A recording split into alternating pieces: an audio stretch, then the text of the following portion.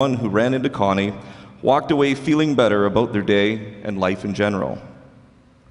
Through Don Wells, who I consider my mentor as then Acadia's athletic director, Connie was one of the first people I met when we moved to the Valley in 1997.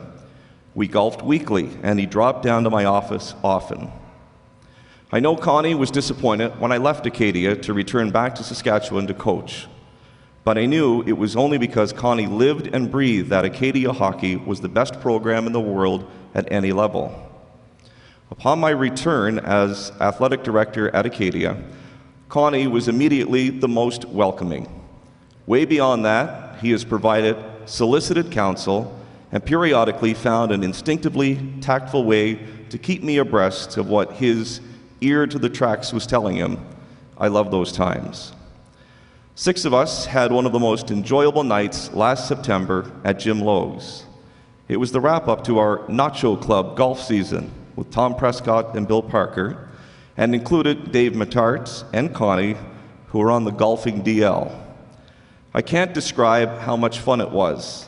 I probably should keep this to myself, but I saw Connie the next day, and the first thing he said was, "You know, I really had a hard time finding the door handle of my house last night. How about you?" I laughed and replied, "Imagine me having a garage door keypad." I'm so pleased that Connie finally agreed to be inducted into our Acadia Sport Hall of Fame in 2011, and he and his wonderful family were able to enjoy him being recognized as a special athlete and contributor to Acadia athletics. Connie made a point of letting our present student athletes know that he didn't participate in university sport to become a Hall of Famer or legend. His speech was humbling, and I know it inspired our kids to realize that by doing the right thing in sport, in the sport they love, and the community, they could make a significant difference for others and even a university. I know we will find an appropriate manner again to honor and celebrate the legacy of Connie. It's been overwhelming, the contacts our alumni of all eras have had with me and us since Connie's passing. Even our present student athletes. Connie was connected with so many alumni classes, groups, and people. I'm suggesting that if you polled a cross-section of people asking the question, who is Acadia University's most storied alumni, Connie MacNeil would win. My calendar says I'm having breakfast with Connie Tuesday at 8:15 a.m. I sure wish that was still happening. I'd have laughed, learned, and like I said earlier, Connie would have made my day better. Sincerely, Kevin Dickey.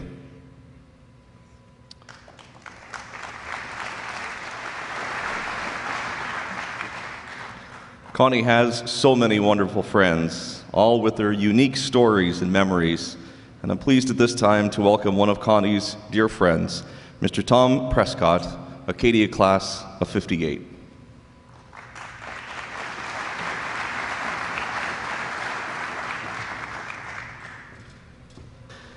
I am honored to have known Connie MacNeil for over 35 years.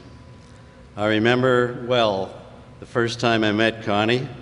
We had just arrived here from Port Hawkesbury, Cape Breton, in the fall of 1977, and my good friend Bill Parker introduced us at an Acadia Axeman hockey game. Connie impressed me as someone I wanted to know better, and thus began a wonderful friendship. We were newcomers to Wolfville, and Connie personally opened many doors for us as new members of the community. Connie invited and encouraged me to join the Wolfville Old Timers hockey team, a wonderful collection of characters who had a great time playing hockey, and many of them are here today. I learned a lot about camaraderie from these guys, and I have many stories and great memories from our times together. Shirley and I became close friends with Connie and Mert, enjoyed many pleasant evenings playing bridge together. Our games always required 5 players. There was the usual 4 players and one other. It was either Old Sam or Captain Morgan.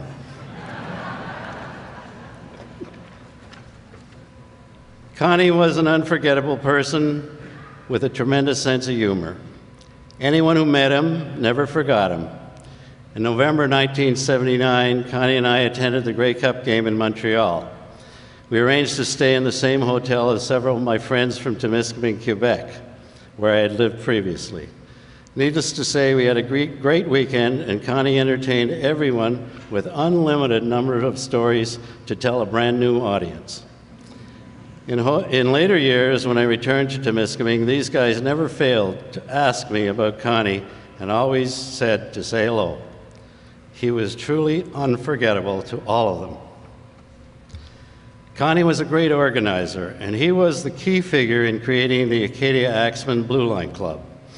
He visited with the Moncton Blue Eagles Booster Club in Moncton and gained enough information to form the Acadia Axemen Blue Line Club, with the primary objective of providing financial support to the Acadia hockey program. This proved to be successful, and subsequently, Connie assisted with the formation of the Backcourt Club, the Quarterback Club, and a club to support women's sports at Acadia, all with the same primary objective and all operating within the guidelines of the CIS. These were all testimonies to Connie's dedication and determination to help these programs to become successful. Connie was inducted into the Acadia Hockey Honor Roll in 1984 and subsequently served on the nominating committee. Many former Axemen can thank Connie for having their names carved into this wooden plaque. Connie also served on the nominating committee for the Acadia Sports Hall of Fame. For several decades, I had submitted his name as a nominee for this honor, but several years passed without an approval of his nomination. This concerned me, and following an investigation, I discovered that although the majority of the committee had approved Connie's induction, he showed his modesty and unselfishness by refusing to accept the honor while he was still a member of the nominating committee. Eventually, I managed to convince Connie to resign from the committee by explaining that he was not only depriving himself of a very great honor, but was also denying his family, which by then included 2 grandsons, Dustin and Madison, of the opportunity to see him so honored. A few months later, Connie retired from the committee and subsequently was inducted as a builder on September 17, 2011, to the Acadia Sports Hall of Fame. Connie was intent on helping others. He would set aside time to spend with people, especially those having health problems. Examples of this are far too numerous to mention, but I personally will will be forever grateful for the patience and kindness he showed me. As an athlete, Connie always strived to be the best he could possibly be. We will all remember him as an exceptional hockey player with a smooth skating style. He played a great game of handball and racquetball, and we will remember him of late for his golfing prowess. I understand that he's been a member of the Kenwell Golf Club for 50 years. He started the Friday morning group affectionately named the Weezers by son Andy. And the Weezers were all out again yesterday as usual, and I'm sure Connie was with us in spirit. Connie was the proud Cape Bretoner and never forgot his humble roots and solid foundation he acquired growing up in his hometown that he affectionately referred to as Reverse Mines.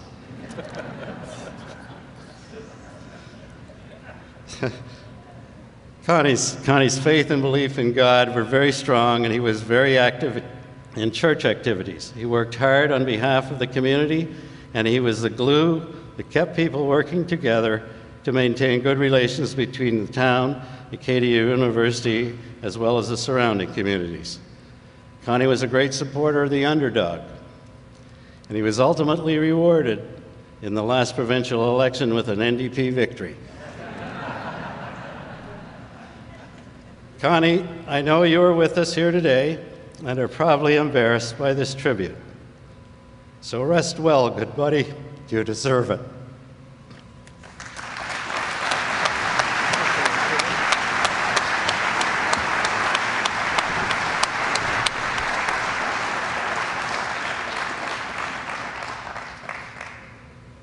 Thank you very much, Tom. The Acadia Hockey Program recognizes the contributions of its student-athlete group in many ways, whether it's the Hockey on a Roll, an alumni event, or in countless other ways. Only once in the program's history has the jersey of a former player been retired. We raised to the Acadia Arena rafters number 22 in tribute of the late Kevin Powell in 2002. Today, I'm proud to announce that the Acadia Hockey Axemen will recognize the many contributions of Connie MacNeil to its program as a player, volunteer, and mentor. On Sunday, October 20th, during a special ceremony here prior to a varsity hockey game at Acadia Arena, Connie's number 6 will be officially retired.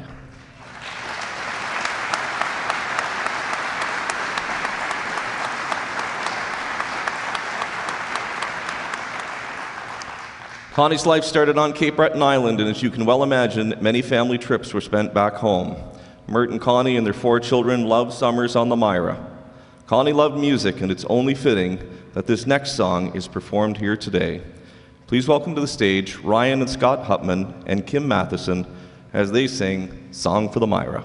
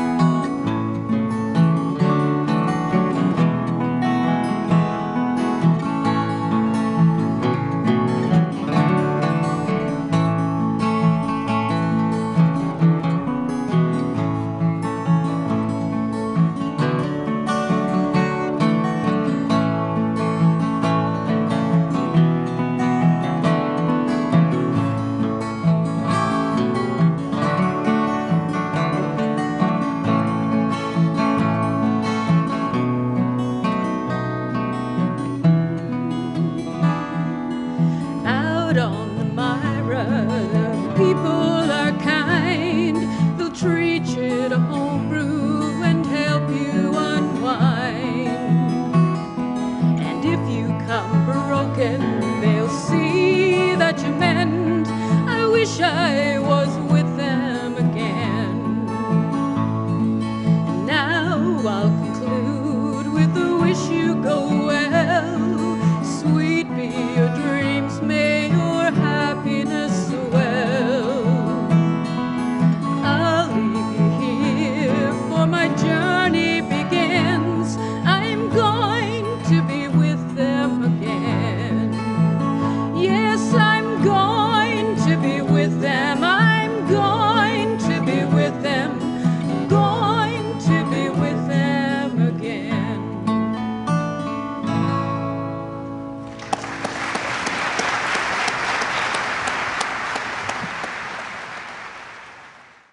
How very special it is in a celebration of one's life to have immediate family wanting to reminisce, telling some of their favorite stories on this a day of story and song. Brad, who I introduced to you earlier as son-in-law, wrote these words. I recall my father-in-law being a gentle man who was able to command a certain level of respect while at the same time obviously having a big heart.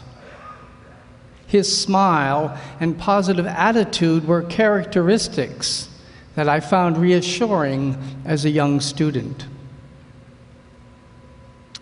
Brad shares with us that he was with Connie in the ICU just hours before Connie passed away.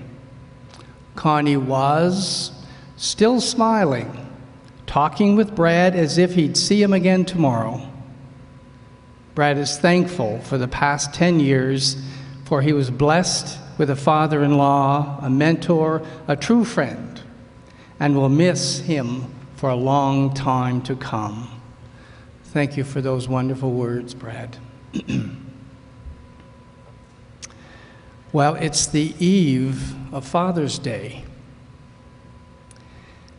And this beautiful gift to Connie are some of the stories and the remembrances of his sons and daughter who pay tribute.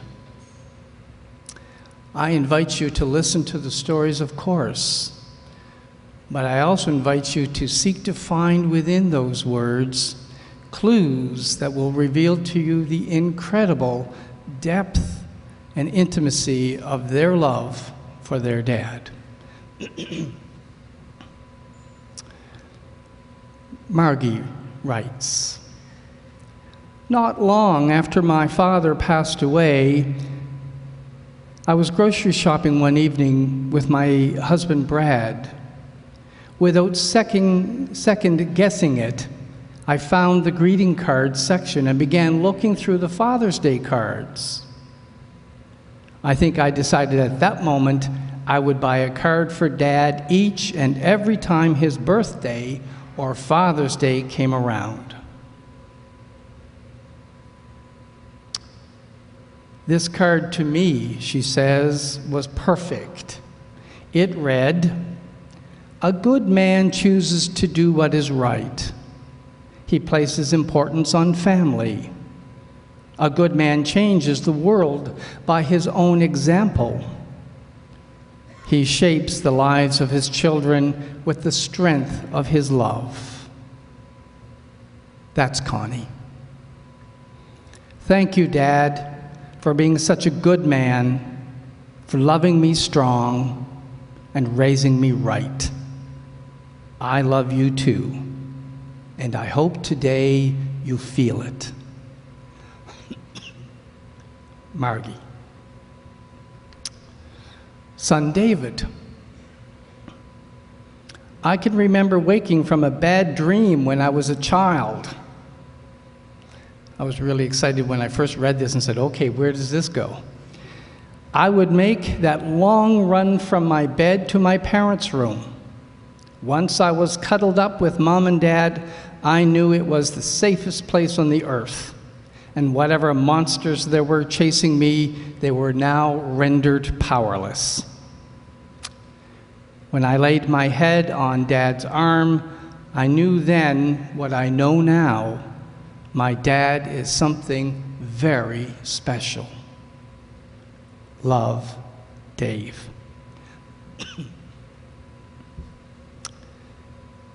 Andy writes,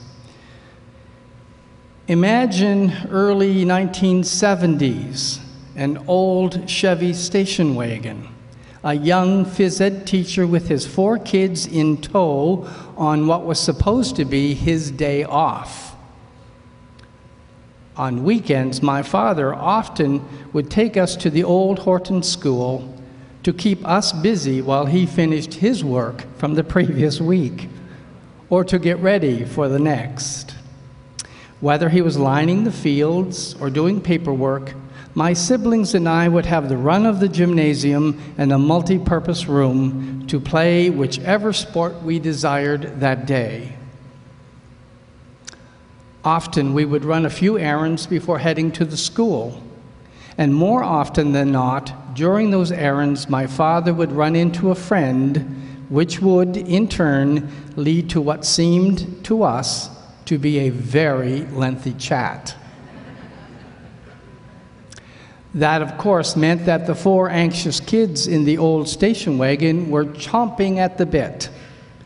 And if there happened to be a 3rd person join in on that conversation, absolute torture.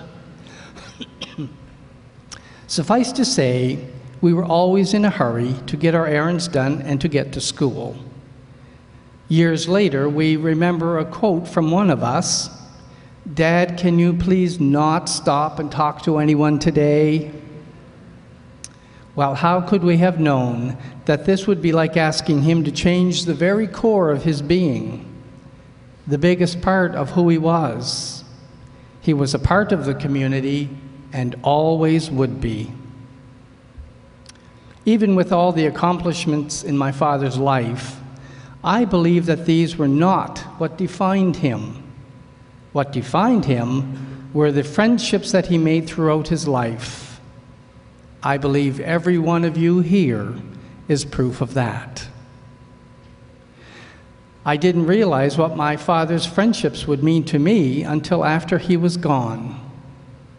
I'm so glad that he had so many people in his life that really knew him and appreciated him for who he was. And I am thankful that so many of those friends could share this day with us.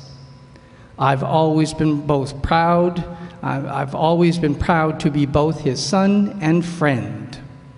I'll miss him every day. Love, Andy.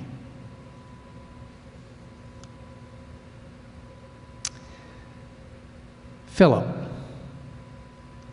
Whatever it was that we were doing together, I always felt like I was hanging out with my best friend. What more needs to be said? I was so lucky enough to be able to call him also my dad, Philip.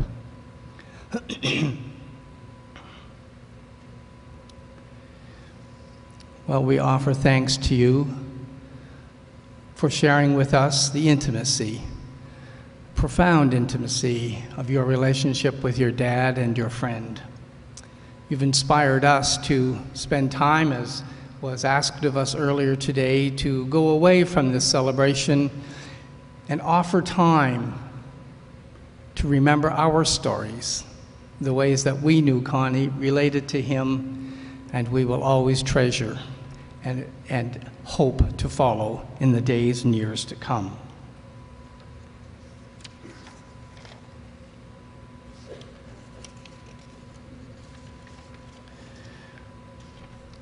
To change the tone just a little bit, coal mining played a large part in Connie's life growing up in what this paper calls reserve mines in Gay Breton.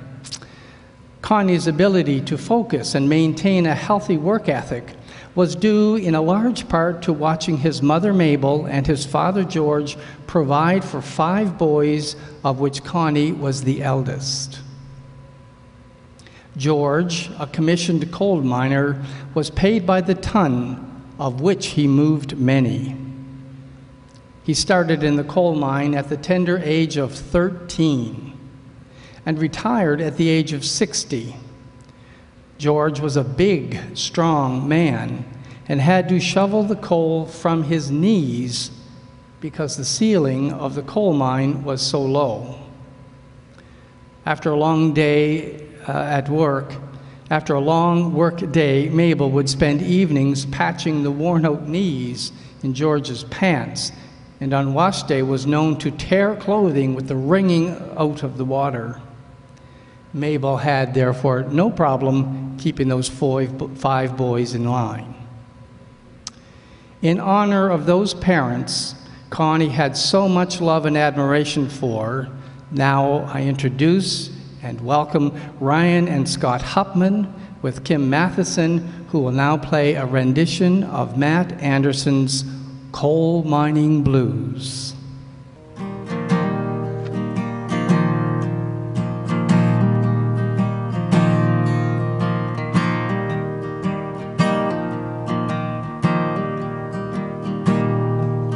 Spent all my days going down in the mines,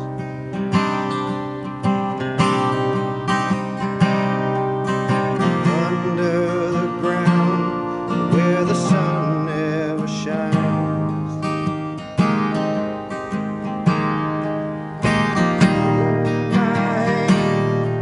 hand, black on my shoe. Black on my heart, these coal mine blues. Black on my hands, black on my shoes.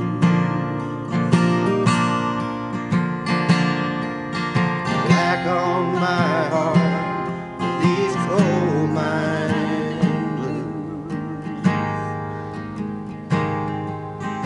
Man in the mirror looks nothing like me.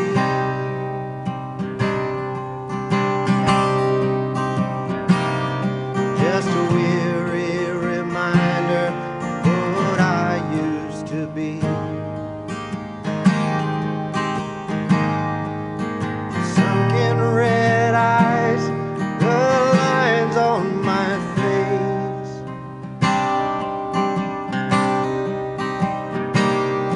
Well, a tired old man has taken my place. Black on my hands, black on my shoes. Black on my heart, these coal mine blues. Black on my hands, black on my shoes. Black on my heart.